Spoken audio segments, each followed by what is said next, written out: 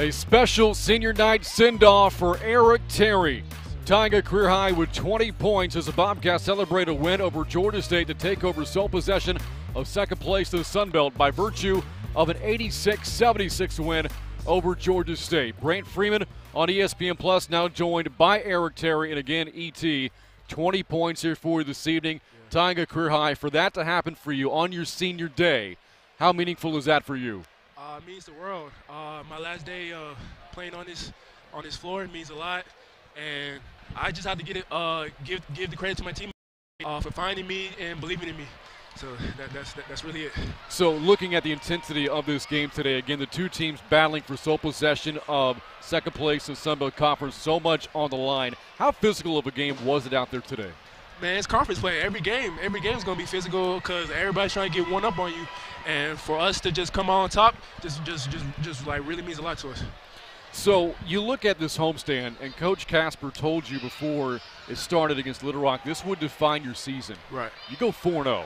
Right. There's a bigger stat for you, Eric. You realize the team never trailed at any point in any of those 4 games. That's crazy. In fact, out of the past 7 games, you have held a lead for 256 out of 280 possible minutes. Wow. You guys are rolling right now. How much confidence is this team playing with currently? Our confidence through the roof. But it starts with our defense.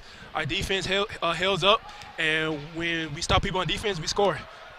So let's take me back to before the game today. And again, your senior day moment, the chance to come out to center court rather, and be recognized, by your friends, your family, your teammates.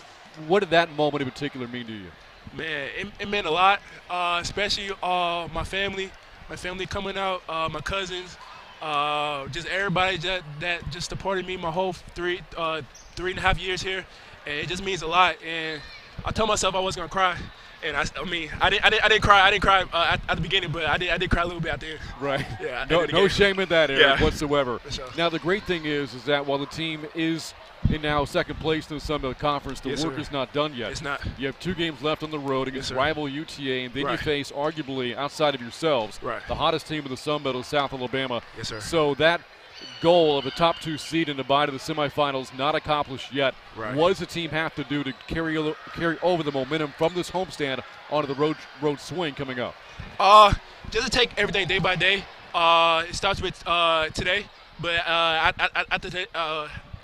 it starts with this win, and we won. And so after today, we're gonna move on to the next. And so it just really take everything day by day.